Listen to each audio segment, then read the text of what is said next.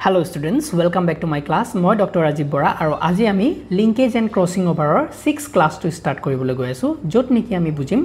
interference aru coincidence or bikhoy. So interference buli koute ami buji paisu je kiba eta interfere hoy thake je kiba eta badha di ase kiba eta bostue hoine ami okhomia jodi buji koru interfere muk interfere nokoribi ja ator ho to interfere. So genetics or khetrot keneke nu bostu bilak interfere kora hoy ki hor interference hoy সেইটো বস্তু আমি বুজিবলৈ চেষ্টা কৰিম আমি last ক্লাছটো বুজিছিলো হয়নে 3 point cross যেতিয়া কৰিছিলো তেতিয়া আমি এটা সিচুৱেচন লৈছিলো যেতিয়া এডাল ক্ৰোমোজোম হয়নে তাত capital A capital B capital C আছে তাৰে এডাল হোমোলগাছ ক্ৰোমোজোম আমি যদি লওঁ আৰু এই হোমোলগাছ ক্ৰোমোজোম ডালত জিনটো হেটেৰোজাইগাছ কন্ডিশনত আছে মানে কি থাকিব ইয়াত small a small b small c এতিয়া এই যোনটো সিচুৱেচন আছে আমি 3 পইণ্ট ক্ৰসৰ কথাটো বুজিবলৈ চেষ্টা কৰিম এটো যেহেতু আমি তিনটা জিন লৈছো মানে কি ইয়াত 3 পইণ্ট ক্ৰস হ'ব মানে 3 পইণ্ট ক্ৰস এটা 3 পইণ্ট ক্ৰসতে আমাৰ ইন্টাৰফাৰেন্স বা কোইনসিডেন্সৰ কথা আহে কেনেকৈ আহে বুজিবলৈ চেষ্টা কৰিছো ইন্টাৰফাৰেন্স মানে কি যদি ধৰি লোৱা a আৰু b ৰ মাজত কেনেবাকে ক্ৰসওভাৰ হৈছে এই ক্ৰসওভাৰটোৱে ইন্টাৰফেয়াৰ কৰিব যাতে ইয়াৰ ওচৰে পাজৰে একো ক্ৰসওভাৰ নহক ক্লিয়াৰ হৈছে নে মই আকবাৰ কৈছো এটা ক্ৰসওভাৰ যেতিয়া এটা পইণ্টত হয় সেই ক্ৰসিং ওভাৰটোৱে ওচৰে পাজৰে ক্ৰসিং ওভাৰ হ'বলে নিদিয়ে এই ফেনোমেনাটোকে আমি কওঁ ইন্টাৰফাৰেন্স আই হোপ তোমালোকে ক্লিয়াৰ হৈছা সিম্পলি ইন্টাৰফাৰেন্স মানে কি এটা যদি ক্ৰসিং ওভাৰ হৈ গলে এটো পইণ্টত কি কব না লাগে তয়ও হ'ব নোৱাৰ মই যেহেতু ক্ৰসওভাৰ হলুৱে দুইটা সাইডে ব্লক কৰে ক্ৰসিং ওভাৰ আৰু হ'বলে নিদিয়ে তো হেতুকে কয় ইন্টাৰফাৰেন্স কোইনসিডেন্স মানে কি এতিয়াটো সবেটো ইয়াৰ কথা নামানিবও পাৰে হয়নে এই সিচুৱেচনটো কথা নামানিব পাৰে তেতিয়া নেচাৰত কেতিয়াবা কি হয় ইন্টাৰফাৰেন্সটো এভয়েড কৰি পেলাই একেটা সময়তে এক ওচৰিকে ক্ৰসিং ওভাৰ হ'ব পাৰে সেই যে এটা ক্ৰসিং ওভাৰ লগতে আকৌ এবাৰ ক্ৰসিং over hall it is out of coincidence হয়নে coincidence মানে গম পালানে ধৰিলো আমি যদি বুজিবলৈ চেষ্টা কৰো যদি তুমি কোবালে গৈছা যেনিবা মেলা এটালে গৈছা মেলাতে তুমি দেখিলা তোমাৰ লগৰটো আহি গল দেখোন তো it is a coincidence হয়নে সো ধৰিলো এটা জায়গাত ক্ৰসওভাৰ এটা হৈছে তেতিয়া সেই ক্ৰসওভাৰটো হওঁতে ওচৰটো আৰু এটা ক্ৰসওভাৰ হ'ব পাৰে out of coincidence তো সেই ফেনোমেনাটো আমি কওঁ কোইনসিডেন্স গম পালানে ইন্টাৰফাৰেন্স আৰু কোইনসিডেন্স মানে এটা বস্তুৰে ইপিটি হিপিটি যত ইন্টাৰফাৰেন্স হ'ব তাত কোইনসিডেন্স হ'ব নোৱাৰে আৰু যত কোইনসিডেন্স হ'ব তাত ইন্টাৰফাৰেন্স হ'ব নোৱাৰে বুজি পালানে এই দুটা বস্তু ইন্টাৰফাৰেন্স আৰু কোইনসিডেন্স এটাৰ আনটো লগত ৰিলেটেড হৈ আছে এটা ম্যাথমেটিক্যাল ফৰ্মুলা ইউজ কৰি পেলাই কেনেকৈ এটো যদি ইন্টাৰফাৰেন্স আৰু কোইনসিডেন্স আমি এটা ৰিলেশনত বুজাবলৈ চেষ্টা কৰো interference is equal to 1 minus coefficient of coincidence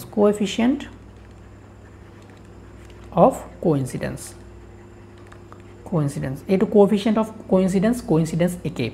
to eto ami jodi simple abbreviated form ma likhu interference to ami I di bujau 1 minus coefficient of coincidence is COC বুজি পালা না এটো এটা ৰিলেশন ইন্টাৰফাৰেন্স আৰু কোইনসিডেন্সৰ মাজত এতিয়া সোৱা COC টু 0 হ'ব পাৰে তাৰ ভ্যালুটো 0 হ'ব পাৰে কোএফিচিয়েন্ট অফ কোইনসিডেন্সৰ ভ্যালুটো 0 ৰ পৰা 1 ৰ ভিতৰত হ'ব পাৰে আৰু ইয়াৰ ভ্যালুটো কেতিয়াবা 1 হ'ব পাৰে তো সোৱা মন কৰিবা যদি কোএফিচিয়েন্ট অফ কোইনসিডেন্সৰ ভ্যালুটো 0 হয় তেতিয়া ইন্টাৰফাৰেন্স কিমান হ'ব 1 minus 0 is 1 1 minus 0 is equal to 1 মানে যত কোইনসিডেন্স হোৱা সম্ভাৱনা নাই তত ইন্টাৰফাৰেন্স ফুল হ'ব মানে ক্ৰসিং ওভাৰ হ'ব নিদিয়ে বুজি পালানে মানে ফৰ্মুলাটো হিচাপত তোমালোকে আইডিয়াটো লগাব পাইছানে যত কোইনসিডেন্স নাই 0 তাত ইন্টাৰফাৰেন্স মানে পুৰা হৈ আছে ওচৰত ক্ৰসিং ওভাৰ হ'বলে দিয়া নাই সিম্পল হৈ গল যদি coefficient of coincidence of value to 0 ৰ পৰা 1 ৰ ভিতৰত ধৰিলা 0.5 0.3 0.2 তেতিয়া মানে তাত ইন্টাৰফাৰেন্স partial interference hobo partial interference interference কৰিব বিচাৰিছে কিন্তু completely interference কৰিব পৰা নাই তাত অলপ হলেও crossing over সম্ভাৱনা আছে হয়নে interference তাত হ'ব but it is partial when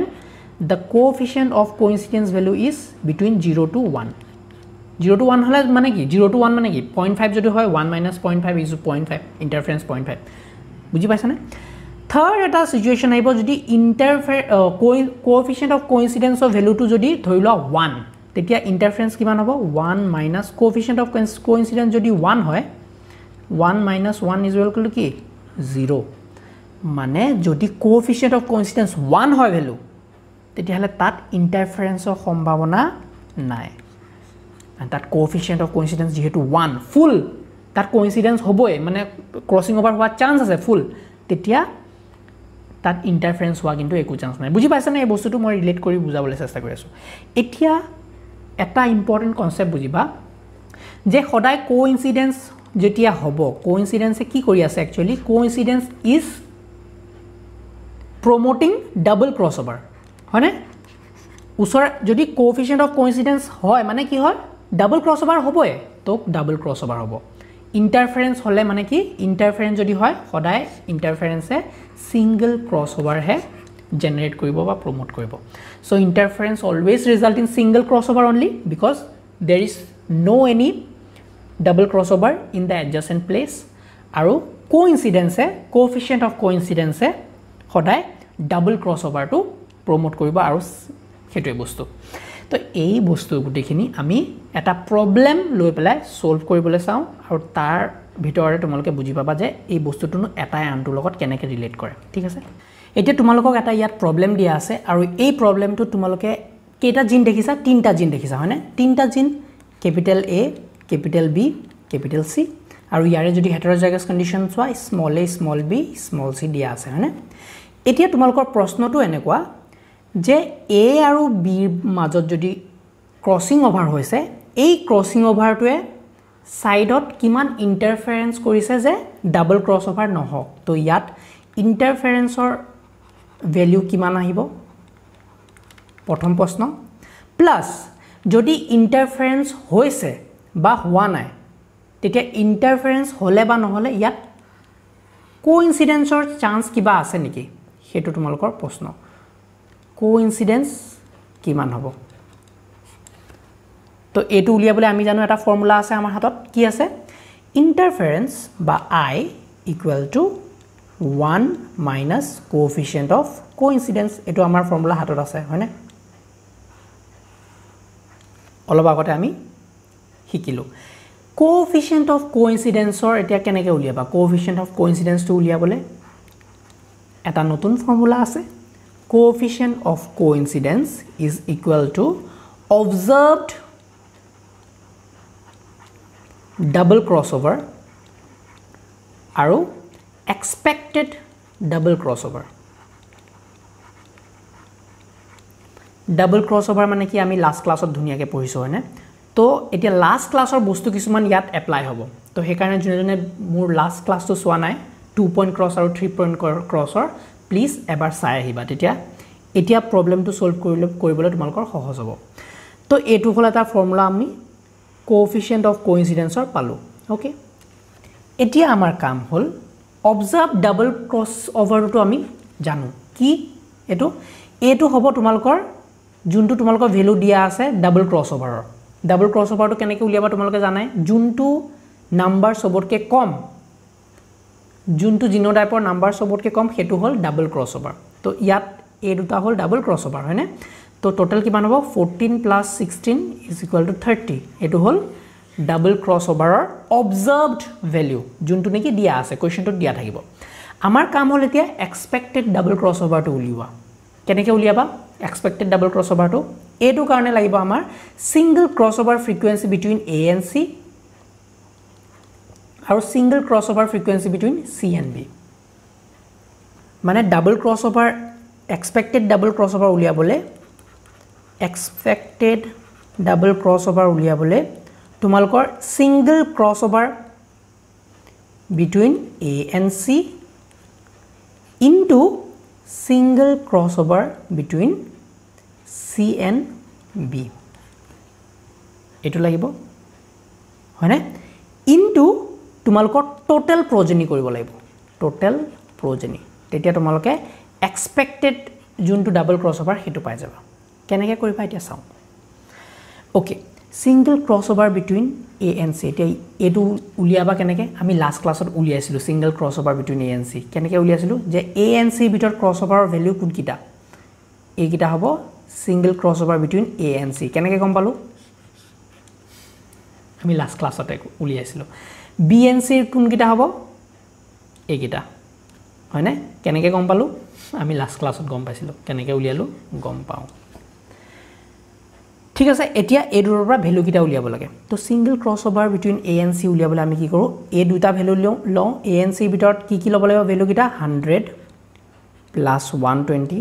plus double ক্ৰসওভাৰটো ইয়াত এড কৰিব লাগিব কাৰণ আমি লাস্ট ক্লাছতো তেনেকৈ গম পাইছিলো হয়নে সিঙ্গল ক্ৰসওভাৰ ফ্ৰিকুৱেন্সি যেটা উলিয়াইছিলো তেতিয়া এ দুটাটো লওৱে প্লাস ডাবল ক্ৰসওভাৰৰ ভ্যালুটো কাউন্ট কৰিব লাগিব ডাবল ক্ৰসওভাৰ কিমান আছে আমাৰ 30 ডিভাইডেড বাই 1000 এটা থাকিব ঠিক আছে 1000 over divide by 1000 into divide by 1000 ঠিক আছে এটো হল কিমান ওলাব ইয়াত into ইয়াৰ ভ্যালু খিনি পুট কৰা single ক্ৰসওভাৰ between C and B হলে কি হ'ব 65 plus 75 plus double crossover to কি হ'ব 30 divided by 1000 okay into total progeny কিমান আছে 1000 হলে এটো কিমান আহিব 250 আহিব সকে 250 divided by 1000 into ইয়াত আহিব কিমান 170 হয় না নহয় 65 75 35 10 yes 170 170 divided by 1000 into 1000 1000 cancel এটো এটা 0 এটো এটা 0 গোল এটো এটা 0 এটো এটা 0 গোল কিমান হ'ব এটা 25 into 17 কৰা উপৰত বাছিলে 7 5 35 5 3 7 2 14 17 5 1 5 2 5 7 5 12 2 1 2 1 3 1 4 4 to 5 4 to 5 divided by 10 আছে মানে it will be 42.5 এটো আহিলে expected double crossover হলে এতিয়া এই expected double crossover to তোমালোকে পুট কৰিবা কত আমাৰ যোনটো ফৰ্মুলা আছে তো ফৰ্মুলাত পুট কৰা observe double crossover আমি কিমান পাইছিলো 30 divided by 42.5 what will be the answer calculator to উলিয়াই লোৱা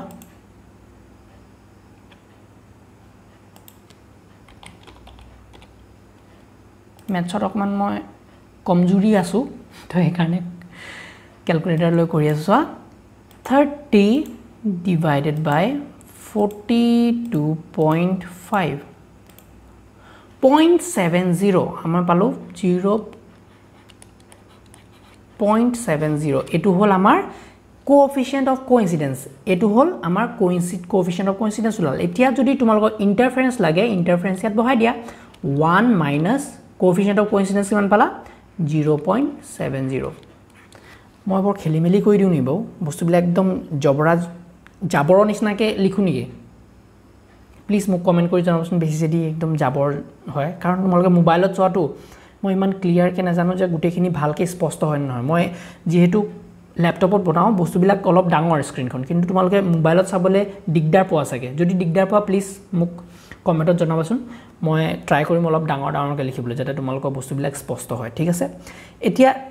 পালো কিমান 1 minus 0.70 কিমান হ'ব 0.3 হয়নে 0.30 তো আমাৰ आंसर কি দিম আমি যে ইন্টারফারেন্স